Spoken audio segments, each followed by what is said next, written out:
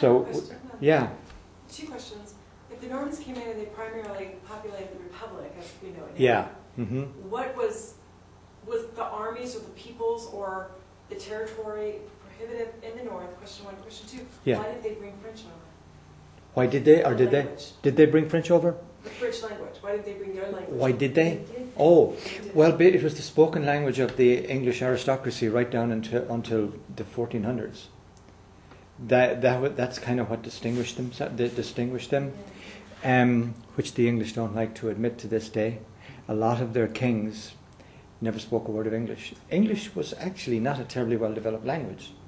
It was a very hybrid Pidgin German, Dutch, and all the various languages of Northern Europe that kind of met and traded in there. Anglo-Saxon, they're very similar, very Germanic. But the French was a much more developed language. Because remember, the French, Gaul, had been part of the Roman Empire, whereas most the Angles and the Saxons and all those people were not, and they tended to be a lot less civilized in the European sense. They didn't have any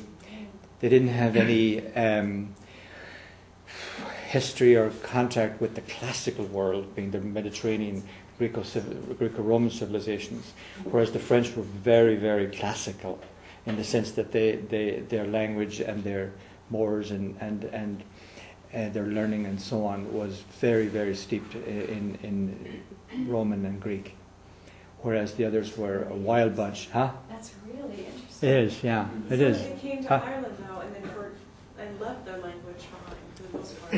Who? The Normans. Not really.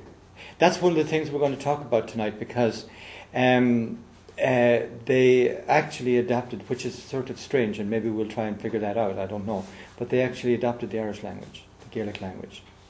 Now, there may have been a number of reasons for that.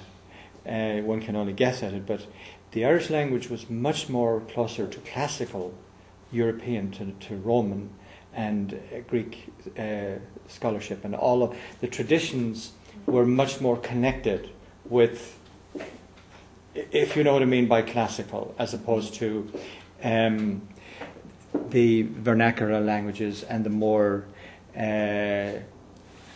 non-Roman civilizations. And I think that may actually have accounted for it, because the Irish language was extraordinarily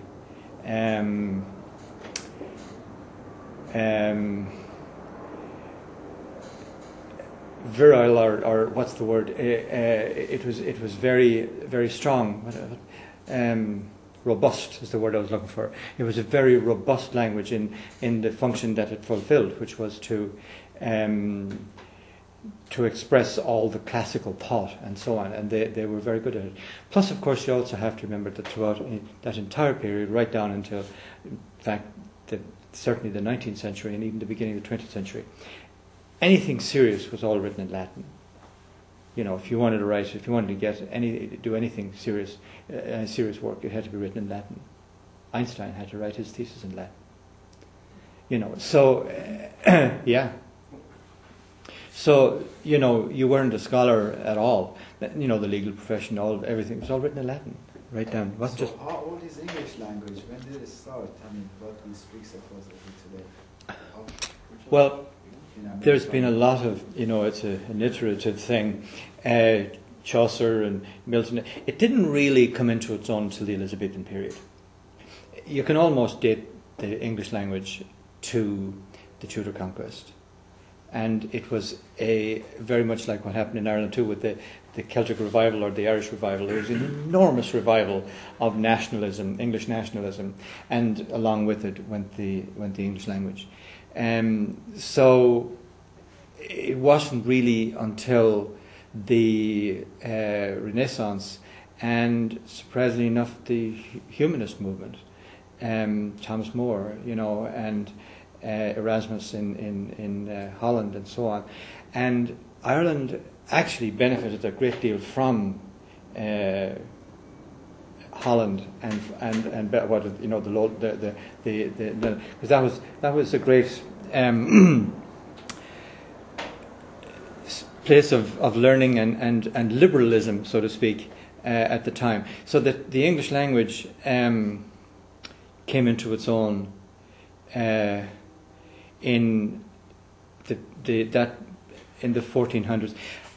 That's what I was going to talk about, the Great Plague, because that was a huge thing. That had an enormous effect on Europe. And you can almost, it's bigger than any battle that was fought. You can put things before that and after that, just like the American Civil War, antebellum or postbellum. So I would say after that, for the period after that, they started to come together as a country. But we're kind of drifting a little bit, although they're all part of the same ideas that drove what happened in Ireland. Because in many ways, what happened in Ireland under the Normans was an extension, a pushing west of what was happening in a bigger way in Europe and in England, because all of Western Europe was going through the same kind of a similar readjustment, and you have to see it all in terms of the Renaissance, really. This new ability to think and not to be cowed down by the great authorities, particularly the church, but also the church and state were identical. The prince, whatever religion the prince had, that was the religion of his principality. Cuius regnum eius religio. I don't know if you've ever heard that expression, but as the regio, the kingdom goes, king goes, so does the religion. But that was the rule, and it kept peace actually in the principalities in Europe for a very, very long time.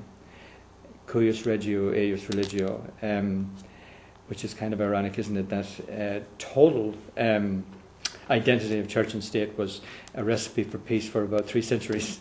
Was that before Luther? That they Yes. used that Latin expression? Yes, Yeah. yes, it would have been. Although it was only actually known and thought about and as part of the Revolution or the Reformation and the Counter-Reformation, because then they started kind of enforcing it. Before it was just a fact of life.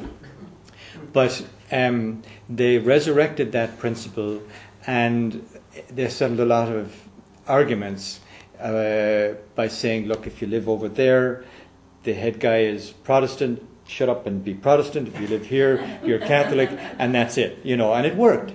And so it became, but it didn't survive. It didn't survive the Middle Ages. I mean, when I say the Middle Ages is a very vague term. Nobody knows what middle means. Whatever you personally think it is. But anyway, let's see if we can get back to Ireland and see what happened here in Ireland, and trying to understand it in an Irish context. But it's good that you realise that it's all totally connected with what's going on in Europe. Very, very much connected with what's going on in Europe, because what the Normans brought with them, just like the Spanish brought to California and Mexico, they brought the religion. They came not just with the pueblo and the garrison, but they brought they brought the padres with them as well, the religious rate. And all the great religious houses in Ireland are basically all Norman.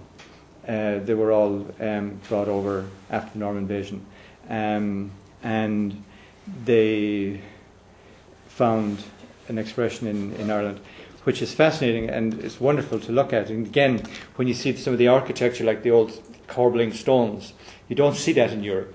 So that they adapted even the religious houses, adopted the old Irish architecture, which was great. You see this lovely blending of European Gothic architecture and ancient Irish stone building. But as always, you have to understand these things in many different aspects, and the economic system is probably the most important, because nothing else really happens unless there's an economic system or the destruction of it or whichever. Fortunately,